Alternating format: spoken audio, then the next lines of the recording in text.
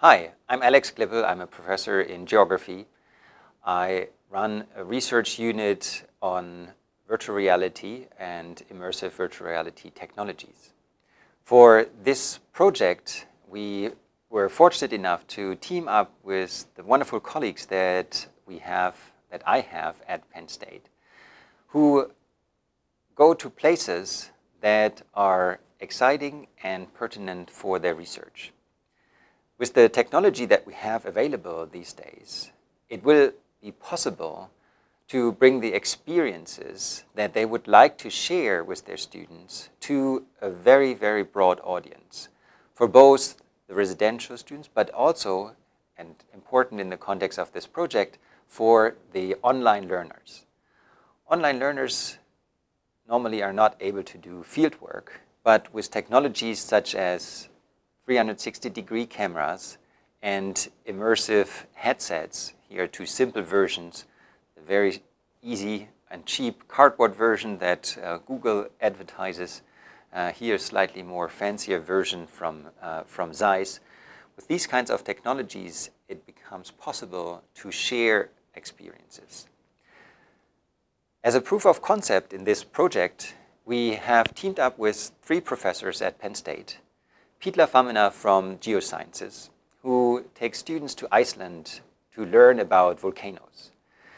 Pete has flown drones into volcanoes, taking both imagery as well as LiDAR measurements, which is a remote sensing technology. He has shared his data with us, and we are using a game engine to make this data interactive and accessible. We then export it to any kind of channel that makes the data, the visualization even more accessible, such as 360-degree videos that we share via YouTube.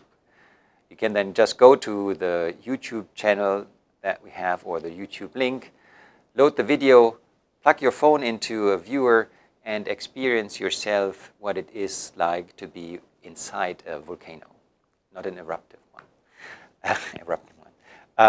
My colleague, Jose Duarte, who is the director of the Stuckerman Center for Design Computing, took this little camera as part of a larger project that he's involved in to a favela in Rio, Santa Monica favela, which is kind of famous, as, for example, Michael Jackson did some movies there.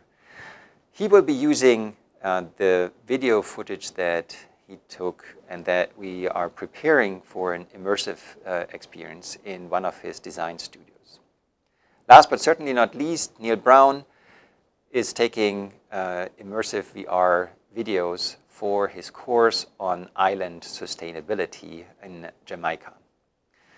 We have teamed up with learning designers and people versed in technologies to create both apps for more individualized experiences, but also videos that can be shared via YouTube and Facebook to really ensure that the widest possible audience will be able to access this new form of sharing fieldwork experiences.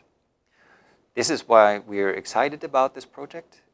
We will be in a position to rather radically change the way that we are able to provide online students with experiences that simply were not possible before.